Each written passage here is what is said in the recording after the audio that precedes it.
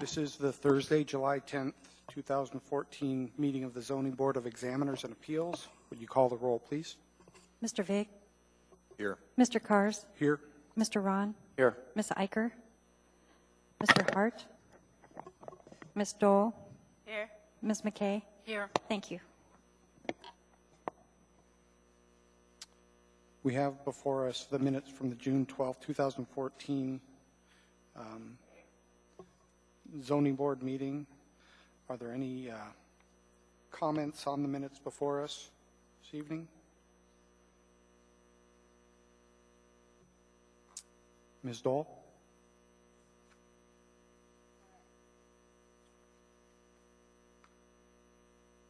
In the write-up of my comments, I just wanted to add one or two words of clarification. Kind of in the middle of the paragraph, there's a reference to the inconsistency in statements, and I wanted to clarify that it was the financial statements, not statements during the public testimony. So just adding the word financial would make that clearer and more accurate. Could you describe where that is again? Are we on page 7 of the minutes? Yes, page 7, where the paragraph that starts Board Member Dole, and it's about 11 lines down.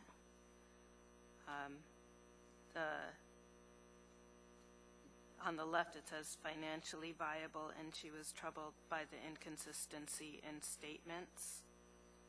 And I would request that the words in the financial statements, or it relating to the financial statements, for clarification.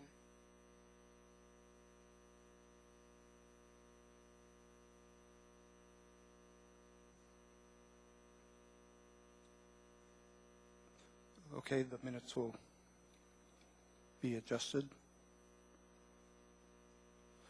Are there any other comments?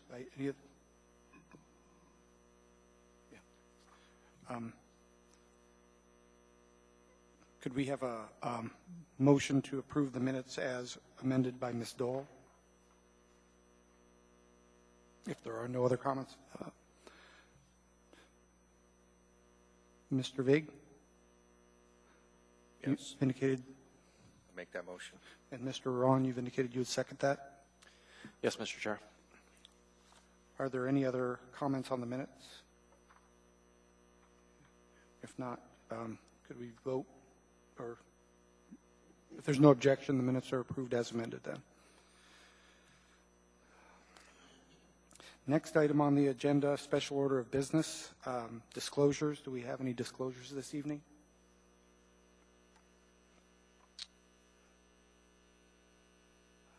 Mr. Vig? Thank you, Mr. Chairman. In the previous meeting, I made a disclosure that I was not present at the April 10th meeting and would not be able to participate in a vote on Resolution 2014-006. And because of the lack of a quorum on that resolution, it was postponed. Since then, I've listened to the transcript or the audio of the proceedings, and I'm prepared to vote on that resolution at this meeting. Thank you, Mr. Vig.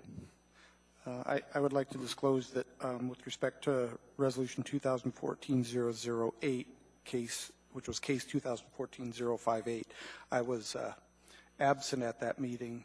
However, if I would have been at the meeting, I would have abstained from that, hearing that case due to a conflict of interest. So this evening we do not have a quorum since I will be unable to vote on that. So that resolution will have to be postponed till the following meeting. So we will just be able to approve Resolution 2014-006. Has everyone had a chance to read the resolution? And are there any comments? If not, could I have a motion for approval? Yes, Ms. Dole. I move to approve Resolution 2014-006. Do I need to say anything more? No. And Ms. McKay, you'll second? Thank you. Is there any objection to approval of the consent agenda item? Seeing none, that motion passes. We have no other consent agenda items. Moving along on our agenda, appearance requests, unfinished business, and regular agenda, we have no items before us. That brings us to our public hearings, and what I would like to do is read the order for our public hearings, and then also discuss the situation that we have this evening, which is a short board, and go over that with the petitioner as well. The order of business for variance hearings states the chair shall introduce the variance and explain the procedure to be followed. The variance case number and the name of the applicant shall be read into the record. The board shall hear and rule on any objections to the sufficiency of notice. The board shall hear a brief staff presentation outlining the variance, not to exceed 10 minutes. On conclusion of the staff presentation, the board members and the applicant may then direct questions to the staff through the chair. The applicant shall give his or her presentation, not exceeding 10 minutes. Throughout the proceedings, the burden of proof rests upon the applicant, who must convince the board by a preponderance of the evidence that the variance should be granted. On conclusion of the applicant's presentation, the board members and the staff may then direct questions to the applicant through the chair. The hearing shall then be open for public testimony. Each person has 3 minutes. Representatives of groups have 5 minutes. All persons who testify may be questioned by the board, staff, or the applicant. On conclusion of the public testimony, the staff, followed by the applicant, shall have the right of rebuttal. The board shall proceed to develop oral findings and conclusions with regard to the variance and disposition of the variance. The staff shall reduce the oral findings and conclusions to writing for subsequent adoption by the board at a later meeting. The matter then rests with the board, and the chair asks for a positive motion from the board.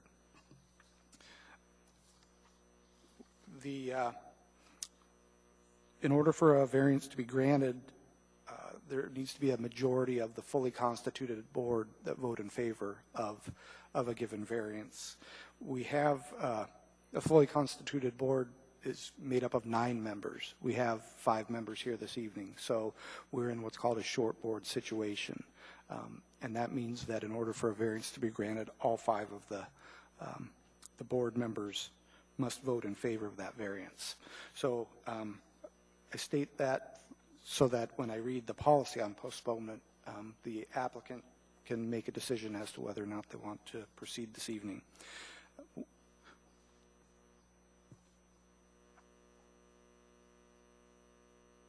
Okay, I apologize because, as I said, I wasn't at the last meeting, but I will read that it has been postponed one time, and we are now going to hear the case this evening. Again, I apologize for that misstatement. When there is a short 5-member board or commission and a postponement is offered to and agreed to by the petitioner, they will be moved to the next regular agenda. This should occur within 30 days, which does not require renoticing the case, which would include new public hearings, hearing notices, and advertising. If the petitioner is willing to postpone but unable to attend the next available meeting date within 30 days, the petitioner has a one-time only option to choose the next date certain she can attend at no extra fee.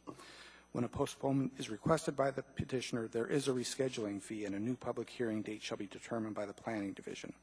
This will put their case in the next available cutoff date queue as if they were submitting their case for the first time. So, again, because the postponement was offered at the last meeting, we will be proceeding this evening. Just for the record, it will require a vote of all 5 members in favor of the variance in order for it to be granted. So, with that in mind, that brings us to our First case this evening, case 2014-067. The petitioner is Kenneth Higgins. They've indicated they are present. Could staff provide us with the sufficiency of notice, please? Thank you, Mr. Chairman. On May 22nd, 56 public hearing notices were mailed. At the time this report was written, 2 responses had been received, and no community council comments were received. Thank you. Thank you, Mr. Whitfield. Could you proceed with the staff presentation? Thank you, Mr. Chairman. This is a variance request from Anchorage Municipal Code 2140-080G2, the R7 Intermediate Rural Residential District, to allow a deck to encroach into the required 10-foot side yard setback for a non-conforming lot of record, R6 Rural Residential Lot. The R7 setbacks are applied in accordance with AMC 2155-020A. The subject property is located within the R6 Suburban Residential Zoning District. However, because the lot was platted prior to zoning, it is considered a legal non-conforming lot of record. Non-conforming lots of record must meet the minimum setback and lot coverage requirements of the zoning district, which is the largest lot area requirement within which the lot would be a conforming lot. And this is actually stated in Anchorage Municipal Code 2155-020A. In this case, the subject property would be conforming in the R7 Intermediate Rural Residential District, with the setbacks being as follows: front yard 25 feet, side yard 10 feet, rear yard 20 feet.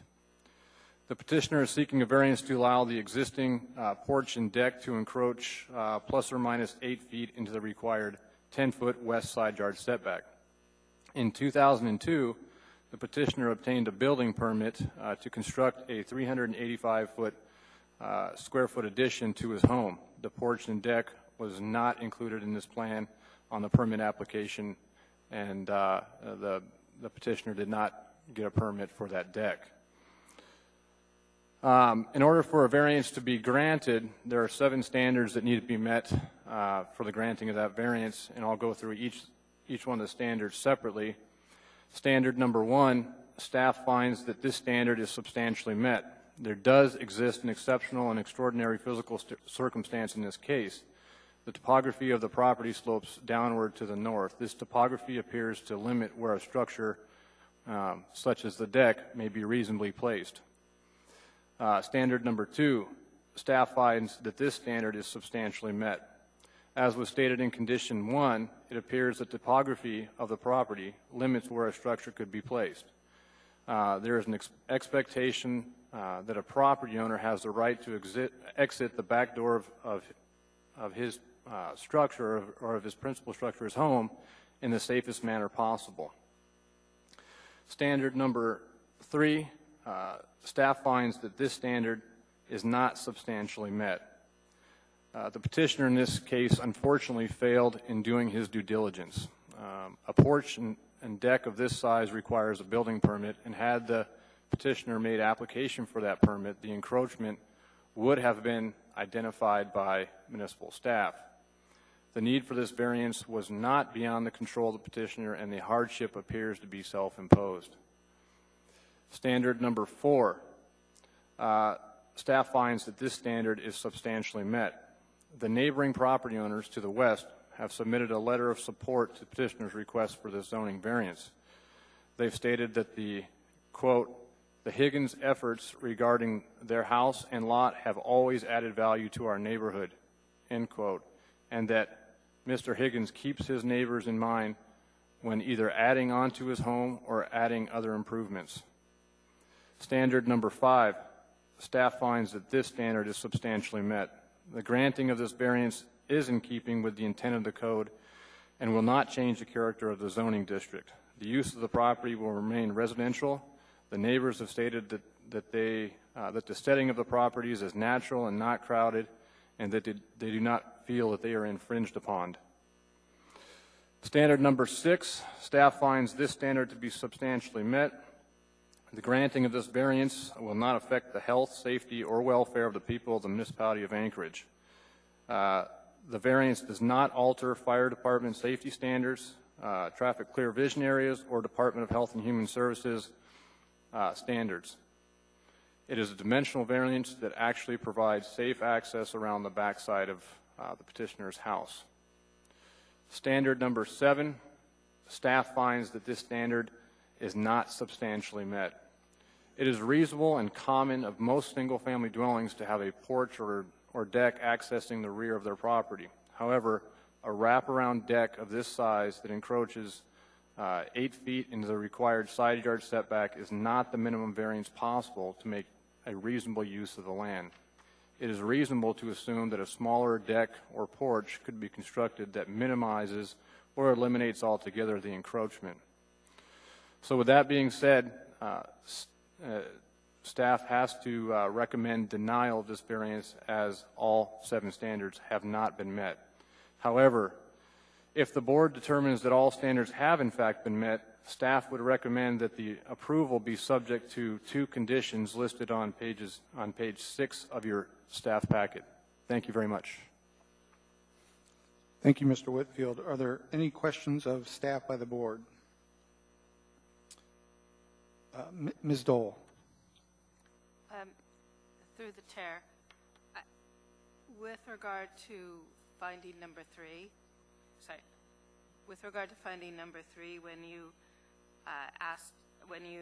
made the statement about a porch deck of this size requires a building permit, did you look at the 2004 code when you made that or not? Through the chair, Ms. Dole, yes, I did do that, and at that particular time, the code would have required a permit as well. So regardless of when the deck was constructed, it would have required a permit, certainly. Thank you. Mr. Vig. Thank you, Mr. Chair. Along those lines, Mr. Whitfield, then would it be appropriate to add a 3rd condition should we approve this to require the applicant to submit for and receive a review of the structure, at least from a structural standpoint, to ensure its adequacy in that regard? Through the chair, Mr. Vig, I believe the petitioner is actually working with the Building Safety Department to obtain a permit, and in fact, that is why he's here tonight, because he was trying to get a permit for another structure on his property, and this encroachment was caught at that time. So he will be obtaining a permit for the deck if in fact this is approved. Thank you. Ms. Dole, do you have another question? I do, through the chair. I just want to be certain I understand. I guess I was looking at page 7 of the staff packet,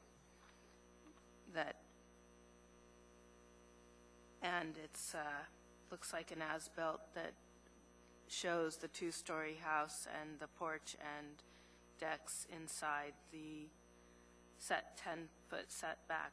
But on the bottom left-hand corner, there's another structure labeled deck and sheds, and I just wanted to ask for clarification as to those other structures that are not immediately adjacent or attached to the 2-story house.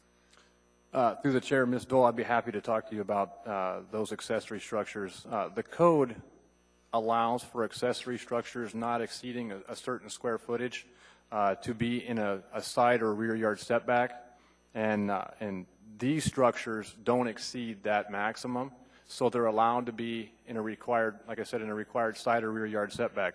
The issue with those structures is that they're in a utility easement, and if I could just direct your attention to page 6, condition number 1 is that the petitioner obtain letters of non-objection from all utilities that have interest in that utility easement to allow that structure to remain.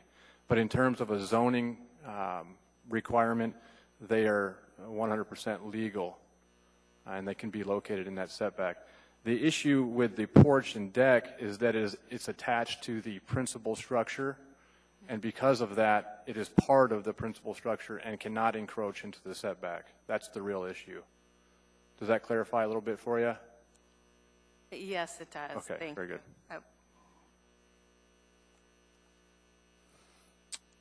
Are there other questions by any of the board members? Yes, Mr. Ron. Thank you, through the chair. Mr. Whitfield, what would the side yard setback for the R6 zoning district be? Through the chair, Mr. Ron, the R6 setbacks are the most restrictive setbacks we have in residential districts in Anchorage, and the side yard setback in the R6 is 25 feet. The front yard setback is 50 feet, and the rear would be 50. So, this is a relatively small lot when considering it being zoned R6. Because of that, we apply the smaller setbacks, and that's why we come up with a 10-foot side yard setback. Follow-up question, Mr. Whitfield. Would the neighboring lots be subject to the same application of the R7 setbacks?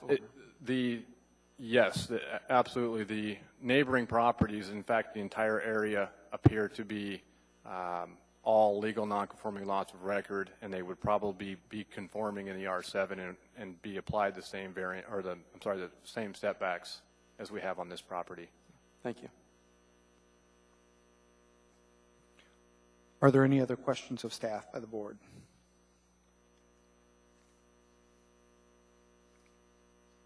Seeing none, could the applicant come forward, please?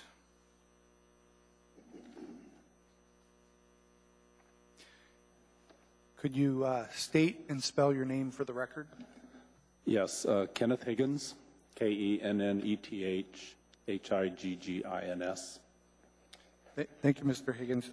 As I mentioned earlier, you have 10 minutes from your presentation, and we must find that all 7 standards are met in order to grant variance. So if you'll, as part of your presentation, make sure you address all of the standards. I will. Good evening. I'm the co-owner with my wife Cindy of the residential property at 13385 Ridgewood Circle that is subject to this variance request. Thank you for taking time tonight to hear our request. Short history may be a little redundant. In 2002, we took out a building permit to construct a bedroom addition on the rear of our house. I was the sole builder and completed the construction over the course of a year, working on weekends and evenings. In the summer of 2004, I constructed the adjacent decks porches that are the subject of this request in order to provide access from our back door to the bulk of our backyard. If you see by the as-built, the original house is crammed in the far back corner of the house, of the lot, rather.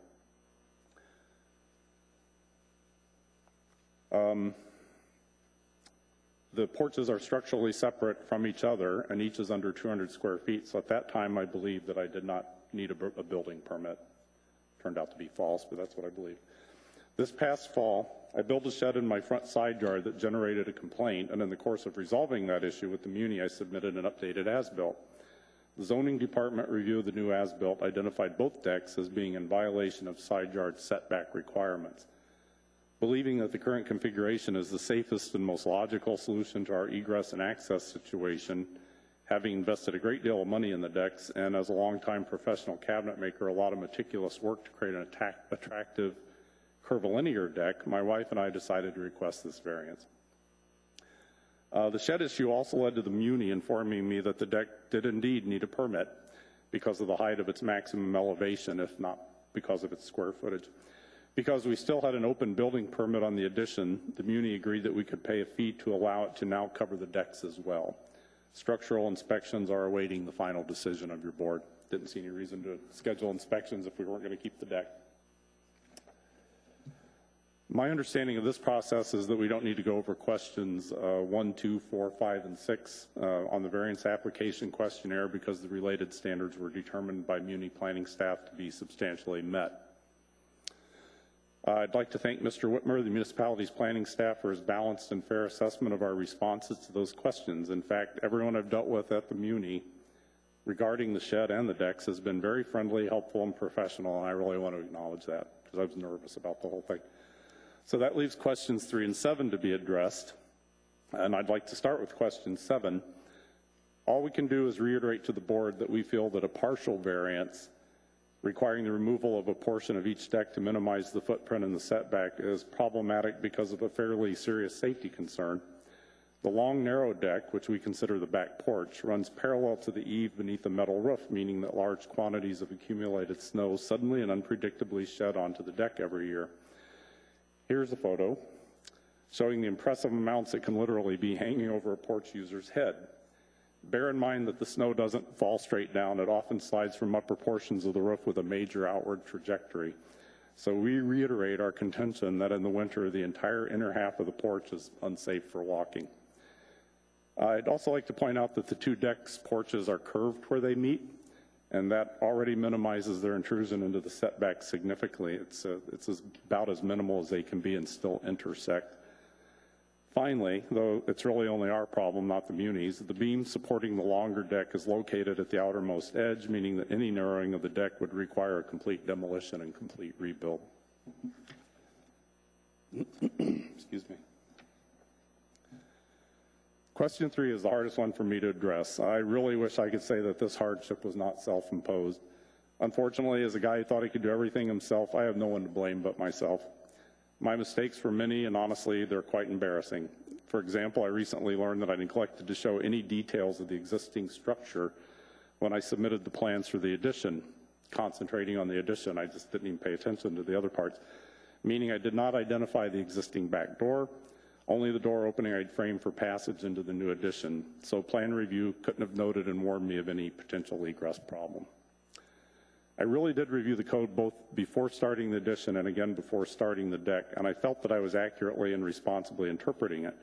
In my reading, I sincerely believe that the code stipulated that decks, porches, and eaves were not a consideration in setbacks. Only after revisiting the code during the shed issue did I realize that the language very specifically pertained to lot coverage and had nothing to do with setbacks. I didn't even know what lot coverage was. So I have to tell you, that was a gut-wrenching realization to know that I was that severely in violation. I now know, excuse me, I now know that while I may be a very good builder, I'm a very bad surveyor, draftsman, and code interpreter. I'm not an anti-permit person. We don't want any unresolved issues hanging over our property. This basically means that my only recourse here is to ask the board for mercy on a well-intentioned owner-builder who was in over his head without realizing it. To summarize, my neighbors have gone on record as opposing the removal of the deck, and the odd layout of our lots means that we are not visually crowded by the setback intrusion. The weird conglomeration of various height walkway surfaces, retaining walls, and multiple step structures, some up, some down, that I'd have to replace the porch and deck with in order to be strictly compliant would be far less attractive on our neighbor's view shed than the current structures. See the photo at the top of attachment 3 of our application for a view taken from their deck, of our deck. More importantly, as a retired professional workers' compensation and risk manager, I can say with absolute certainty that every additional step and walking level significantly increases the risk of falls and injuries, and especially so when they are situated in an outdoor winter environment. To meet the standard with another structure, I would have to come down 10 steps, several feet over, come up 6 or 8 steps, another walkway, come around the bend, and it would be something like 15 more steps. I know that enforcing compliance is important, but I'm asking you very humbly to put logic and safety above compliance for compliance sake in this instance, and to recognize that the current configuration is the safest and most optimum one available, and to grant us this variance. Believe me, I will never turn a shovel again without thoroughly checking with the Muni. Thank you for your time and for this opportunity to state my case. And now my wife, Cindy, would like to take the last minute or so to make a very brief statement. Thank you. Thank you, and you have 2 minutes and 50 seconds left. I'll talk slow and stretch it out. Hi, my name is Cindy Higgins. It's Higgins. And Ken and I live in the house with the structure that we're referring to. And I would just add that Ken and I are longtime Anchorage residents, and we love our community. We plan to stay here. We want to age in our home, and we've prepared our home to do so safely and comfortably. Changes to our back deck that would require more stairs or stairs that are steeper or more narrow would be less safe and less functional and certainly less aesthetic. 18 years ago, we bought This rather rundown house built in the 70s, and over time we've transformed it into a house that we're very proud of. It's energy efficient, and we believe it's an asset to our neighborhood community. I ask you to please consider the input from our bordering neighbor who has no objection to our structure and in fact use it as an asset to both of our properties. I know that anything we might be able to build in its place will be less pleasing. I also understand that other Ridgewood neighbors have submitted input in support of the existing structure and that there are no objections. So we throw ourselves really at the mercy of the board in hopes that you conclude that the benefits to our neighborhood community by approving this variance exceed the impacts of denying it. Thank you. One last thing, I also have gotten the letters of non-objection. The only outstanding left is Chugach Electric, and I paid them for an intrusion, and we need to register that. So that's the only hanging in on the small shed that you mentioned. Thank you. Thank you. Are there any questions of the applicant by any of the board members? Excuse me. Yes, Mr. Ron. Thank you, Mr. Chair. A couple of questions, Mr. and Mrs. Higgins. Thank you for coming tonight and for your presentation. And Mr. Higgins, I appreciate that you didn't waste any time and you got right to the standards of question. That said, I would like to hearken back to standards 1 and 2 and asking a question about standard 3. And I appreciate the admission you've made regarding hardship. And that said, I think I have a slight difference of interpretation regarding that hardship. And I'd like to learn more from you about the special conditions of the lot, the topography, if you could speak to that a little bit more. Certainly. We're the only road in Anchorage that's built, our road is a P, backwards upside down P. In the center of the P, in the center of it is a hill, and all the lots radiate out from that crest of that hill. So we're on the north side of that hill. Our neighbors are on the west side. Their rear lot line faces our side lot line. Because the whole thing slopes up and around the house to the hill and behind our house, essentially the back door opens out at 70 inches above ground, and shortly thereafter the ground slopes sharply up and around the house. So it's not just sloping up, the slope continues around the back of the house. So the current deck basically gives us 4 total steps to go from our backyard down to the ground, from our back door down to the backyard. And there is almost no, as you see by the plot, the as-built, there's almost no backyard to the side of the house. All of the bulk of it is to the east. So in order, that's what I was referring to when I said it would take many more steps to come down, go across, come up. It's because of that configuration. It's up and around, and that's the complication. And a follow-up question for clarification. I'm trying to get straight in my mind, back door, side deck. So the rear egress that you're talking about, the 70-inch disparity, does that enter onto the curvilinear deck that we're looking at in the southwesternmost corner? It enters into the long, narrow one that ends in a curve, yeah, the longest one. And then the other one's a half circle that kind of intersects it. Thank you. Are there any other questions of the board? I do have one question. The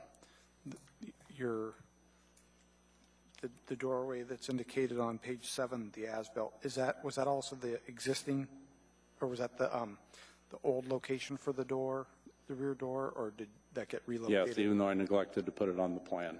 I just wasn't thinking in terms of showing details on that was a major oversight. Okay. I misspoke. I had 2 questions. You'd said that it was an upside-down P? Yes. You're sure it's not just a small B? Yeah, I guess it. I don't know why I look at it the other way, but yes, you're right. Okay. Other questions by any of the board? Yes, Mr. Ron. Thank you, Mr. Chair. Mr. and Mrs. Higgins, staff had indicated that you may be going through a process to obtain a building permit for the deck. Could you, for the record, make statements to that regarding that? I mentioned it. I was reading fast to get through my time, but yeah, as it turned out, when all this came on, the deck, the shed issue opened all this can of worms.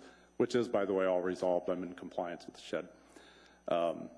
However, one of the things that brought out is I never completely closed out the original 2002 building permit. All the inspections were done, but I never submitted the new as-built.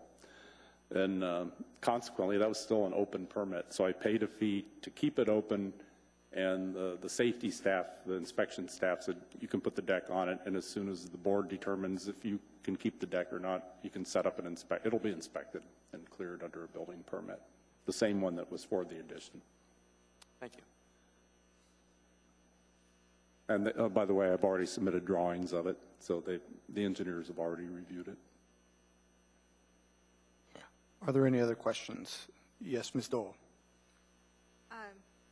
I do have a question. Are the only doors one door that goes, the entry door that's marked on the as-built on page 7, and I was actually looking at page 21, which looks like the same thing, and then that other door that we've called the rear door that's actually looks like it's on the side of that goes out to that long porch, or are there other doors? No, those are the only two doors. And is there anything that would make it, is there any reason you couldn't add another door on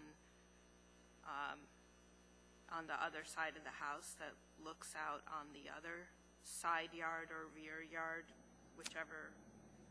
In other words, I guess the east, if this is oriented north, south. Well, there's a large family room there, so in all honesty, yes, that's probably possible. Not from the master bedroom would be kind of odd to build. To go directly into the backyard would have to come out of the master bedroom, and that would be slightly odd. But there is a family room that you could, Yes. say, build a deck on. To be honest, yes, there is. Is there anything about the topography or anything on that side of the house that would make it either desirable or undesirable one way or the other? Can you speak to that? Is that sloping, still sloping area, or? It's still a sloping area. I mean, there would still have to be steps in different levels. It's a slightly different slope. It is still, in fact, on that side of the house, there's a path that goes up through the woods to the backyard, but it's quite steep, and we don't even clear it in the wintertime. And it's true that we're looking at these mainly as porches for egress. The small shed is a little sauna that I use pretty frequently in the wintertime. But we also use it as a deck, and there's no sunshine or view on the other side, period. So. Thank you. I don't have any other questions. Thank you. Are there any other questions? Does staff have any questions of the applicant? No, Mr. Chairman. Okay. Thank you. With that, we will open the hearing up for public testimony. Thank you. Thank you. Is there anyone from the public wishing to testify? If so, could you please come forward? If you could state and spell your name for the record. Yes, I'm Anita Williams, A-N-I-T-A, W-I-L-L-I-A-M-S. Thank you, Ms. Williams. You have 3 minutes. Okay. I have the house to the west of the Higginses, and I just want to say that as neighbors, Ken and Cindy are extremely considerate in any of the activities that they do, and he's quite the craftsman, and truly his deck has made positive influence in that backyard area. It's sort of a wilderness back there, so it's a very pleasant and well-built structure. I would just hope that you could maybe be a little lenient in an owner-builder trying to do a project like this, and he's probably not as familiar with all the codes and regulations, and perhaps, a little more guidance would have helped, but, we all make mistakes. But from my perspective, he has increased the beauty and value of our neighborhood. And from my perspective, I support offering him the variance if that's possible. Thank you. Thank you, Ms. Williams. Are there any questions of board? Thank you. Oh, did I miss? Sorry, Ms. Williams, I apologize for being slow on the draw, but Mr. Vig did have a question for you. Thank you. Could you confirm that there's I think we saw reference to about a 50-foot distance between your residence and the decks that we're talking about? Does that sound about right? Yeah, probably. Mm-hmm. And it doesn't look like there's a fence or anything that would indicate the property line being where it is between your properties? There's nothing there. There's just So there's bushes. no visual indication that this is encroaching in? No, none whatsoever. Okay, Yeah. thank you. Are there, Ms. Williams, sorry, we've got Mr. Ron, you had a question. I'll try and be quicker before you. Just before the buzzer. Ms. Williams, I'm looking at the aerial photography in the staff packet on page 23, and you mentioned it being a bit of a wilderness back there. I'm having difficulty telling, are there deciduous trees or coniferous trees during the wintertime? What's the visibility like? Is there still... Actually, we have a lot of bushes between there with a few large spruce and some large birch, and then alders on the far end.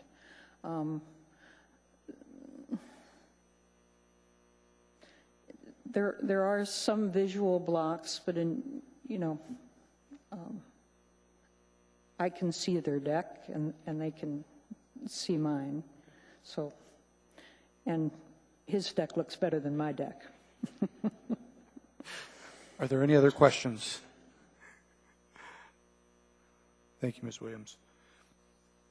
Is there anyone else from the public that wishes to testify this evening? Anyone at all? Seeing no one, the public hearing is closed. Does staff have any rebuttal? No, Mr. Chairman. Thank you. Thank you. Does the applicant have any rebuttal comments they wish to make? For the record, they've indicated they do not. With that, the matter rests with the board. If I could have a positive motion from the board member, please, for us to discuss and act on.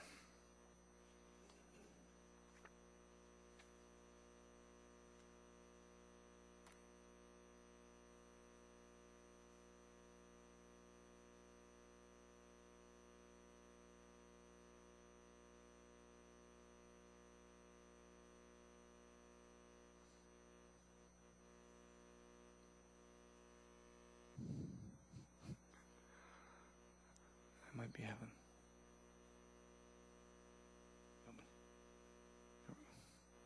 Mr. Ron, you've indicated you would make the motion? That's correct, Mr. Chair. In case 2014-067, I move that the board grant a variance from AMC 21.40.080G.2 and the R7 Intermediate Rural Residential District to allow a deck to encroach into the required 10-foot side yard setback for a non-conforming lot of record in the R6 Rural Residential District. R7 setbacks are applied in accordance with AMC 21.55.020A in consideration of Department recommendations 1 and 2 on page 6 of the staff packet. Thank you, Mr. Ron. Mr. Vig, you've indicated you would second that motion? I do. Thank you, Mr. Vig. Mr. Ron, would you speak to your motion, please? Yes, Mr. Chair, I concur with staff's findings regarding standards 1, 2, 4, 5, and 6. If I'm doing my math right, that means I need to speak to standards 3 and 7. Regarding standard 3, I do believe that the hardship that is of most import to me, stretching from or carrying forward from standards 1 and 2 relate to the conditions of the lot and the way that the topography has affected placement of the original house, and also comes into play regarding the separation between height at elevation for the egress and the ground. I do believe that based on those natural circumstances, physical circumstances of the lot, that the hardship is not self-imposed. I do believe that creates special conditions. Those special conditions in terms of topography and house placement and the way that the deck as designed enables safer egress and transportation, or rather movement around the lot. I don't believe that those things are directly tied to the results or actions of the applicant. Therefore, I find that standard 3 is met. Regarding standard number 7, variance granted is the minimum variance that will make a possible reasonable use of the land. Carrying forward from staff's comments that it is reasonable and common for most single-family dwellings to have a porch and deck on the rear of the property. I find that the size of the deck in comparison to the footprint of the house appears reasonable. The need for the variance is clearly established because of the placement of the house on the lot and the fact that it is close to that side yard setback. I don't find that the need for the variance is driven by an egregiously large deck. Furthermore, with respect to wraparound porch and deck, it's important to me to, when possible, look at the safety aspects associated with something like a deck. And the rear portions of this deck allowing egress from that rear bedroom, I think, are worth evaluating in terms of whether or not this is a minimum variance that will make possible reasonable use of the land. So with those statements, I currently intend to support the motion. Thank you, Mr. Ron. Mr. Vig, would you speak to the motion, please? Thank you, Mr. Chairman. I too will confine my comments to standards 3 and 7, having agreed with staff's findings on the remaining standards. And I agree with Mr. Ron's analysis with regard to standard number 3, in that the applicant was dealing with some special conditions and circumstances that were present as a result of topography and placement of the house originally. And so I do believe there's a case to be made for that standard to be met on those special conditions. And also with regard to, excuse me, standard number 7, and this is something we've, as a board, dealt with in previous cases over the years where we have safety concerns and egress needs. Mr. Ron spoke to those, and I agree that that's an important aspect of this. And the applicant's testimony about minimizing the encroachment would add steps up and down to get around the side of the house. It does affect the safety and egress provisions of the structure, and so while it is a greater encroachment than could otherwise perhaps be done, I think the de minimis encroachment, while meeting the applicable safety and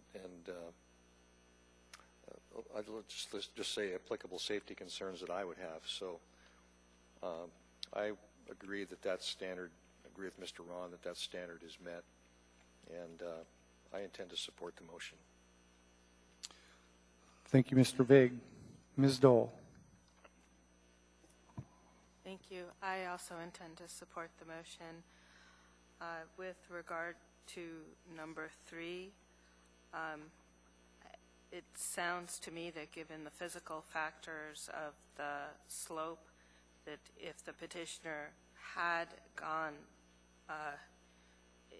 properly done everything when he built it and gone for the building permit, and it had been identified as an encroachment, that because of the slope and because of the alternatives that would have required the additional stairs, that there might still have been the need for the variance at that time based on the physical conditions, and given the slope and the stairs. With regard to number 7, and as to whether this is the minimum variance necessary,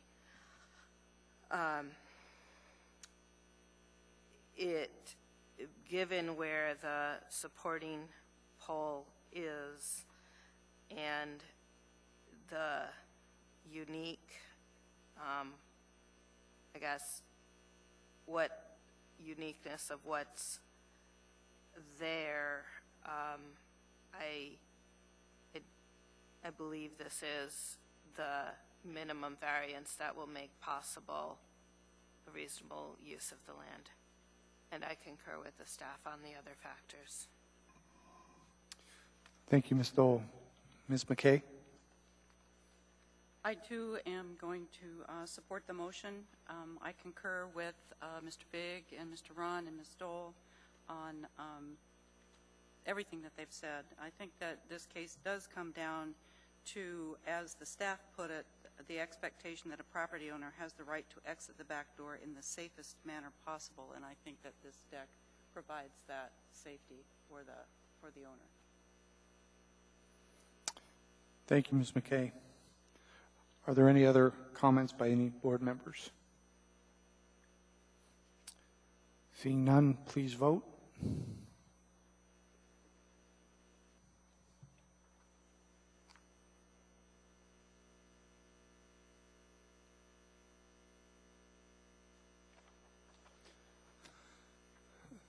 That motion passes by a vote of 5-0. For the record, I must read, every final decision of the board shall clearly state on its face it is a final decision with respect to all issues involved in the case, and that the parties have 30 days from the date of mailing or other distribution of the decision to file an appeal to the Superior Court. With that, that is our one and only case this evening. I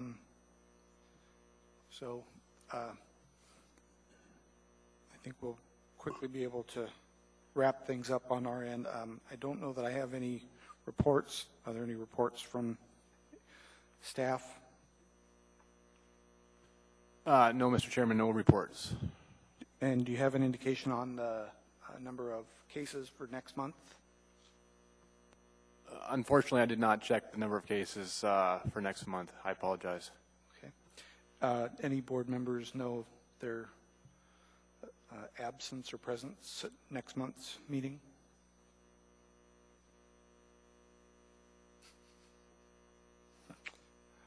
All right. Well, hope we see everybody there. Any other comments from any of the board members? If not, I'd entertain a motion to adjourn.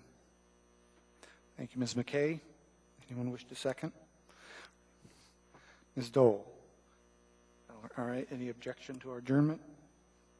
If not, we're adjourned.